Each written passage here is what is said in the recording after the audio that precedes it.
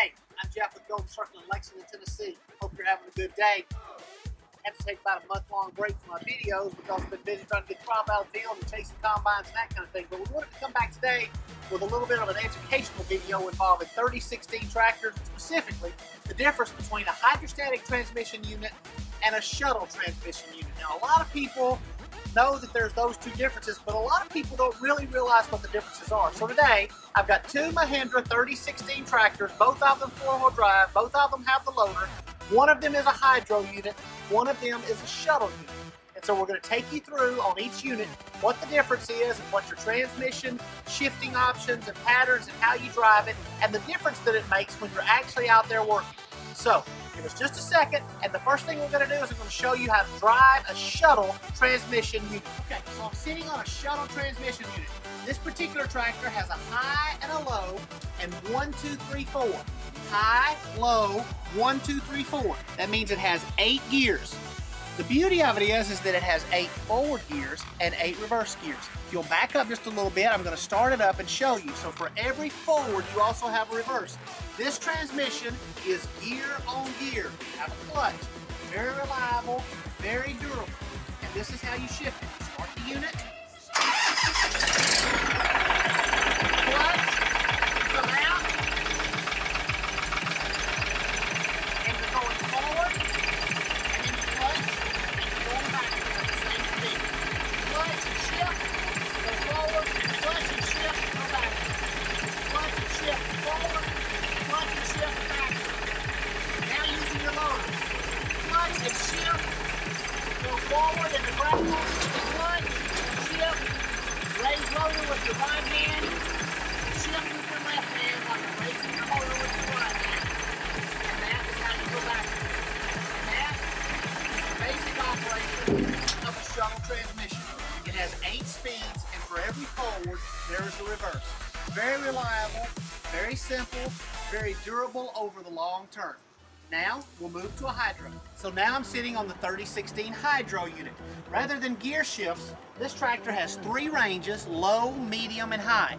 In each range, you have infinite speeds because you push this pedal down here on the floor, forward to go forward, and backward to go backward. Forward to go forward and backward to go backward. It has cruise control, which means that when you get the speed that you want, if you want to go that speed for a long time without having to hold pressure on it, you can lock the pedal in place, and that will keep it going the same speed without you having to actually apply your foot pressure to that pedal. That's for mowing, bush hogging, that kind of thing, when you're going to be doing the same speed over a long period of time. But the moving forward and backward on this is very easy, just like the shuttle transmission, except it involves your right foot. So we're going to back up, and I'm going to start it and show you what I'm talking about there. Okay, so we're in low range. I've got my foot on the pedal. I'm going forward in the gravel. Now I'm going backward. Forward, in the gravel. Sideways up, and I'm going backward.